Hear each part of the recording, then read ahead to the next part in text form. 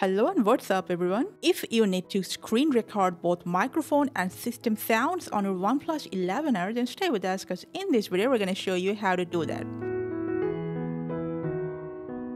To open the screen recorder option, first swipe down the quick access panel, expand it.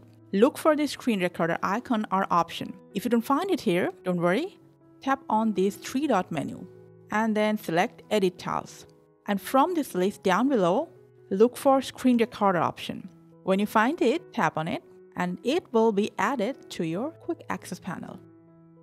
Now when you want to screen record something, go to the quick access panel and just tap on screen recording. Now to select the sound settings, tap on these volume buttons and either toggle on record system sound or record microphone sound, or toggle on both if that's what you want.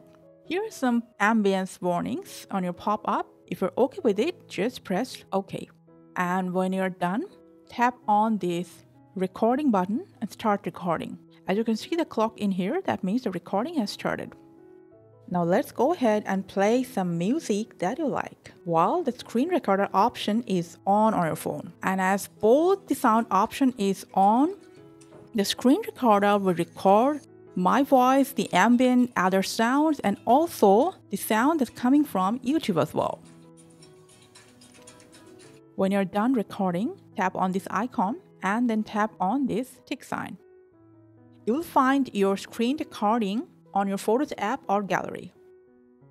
You can edit your screen recording from all these options available in here.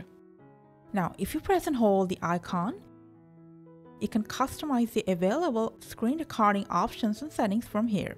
You'll find this section also from settings, straight from your phone's settings to additional settings, and then tap on screen recording option. So that's how you can screen record on your OnePlus phone with both system sound and microphone. Well, could you record yourself on your phone? Let us know in the comments. Thank you for watching.